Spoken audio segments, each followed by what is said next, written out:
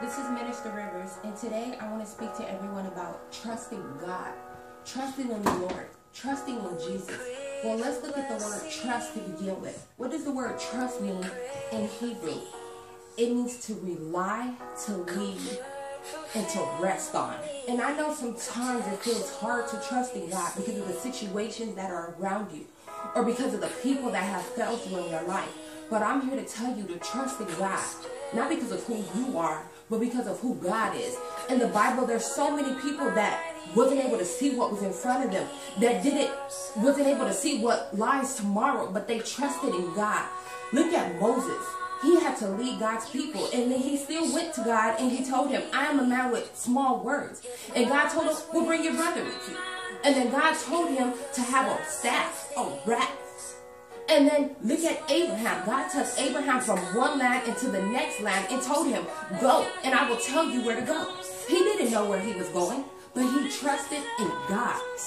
Look at Samson. He didn't believe in God at the beginning of his life, but then at the very end of his life, he said, God, give me strength. When he grew his hair back in his eyes, he asked God to give him strength.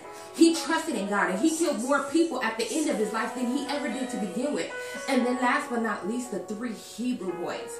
They trusted in God. Even when the enemy was right there in front of them, they still didn't bow. And they said, even if God does not come, we still won't bow, and we still will put our trust in God. Well, what am I telling you? Trust in God, because in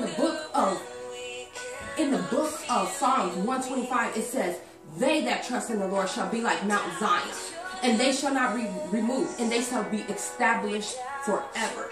Well, who are they?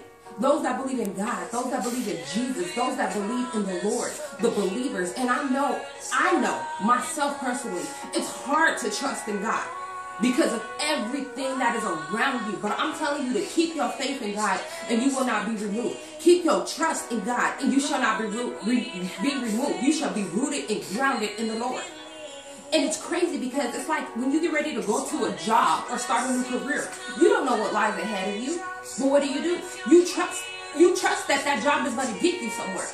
Well, trust in God even more. Trust in God and know that he will keep you through every situation. And when you begin to trust in God, he will give you peace. I know you're like, well, how can I have peace in the world of today?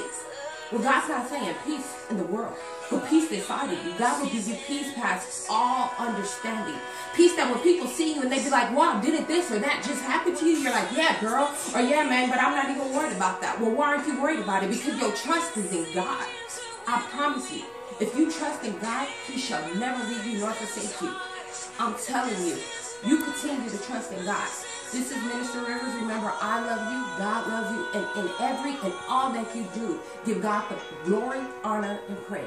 To God be the glory.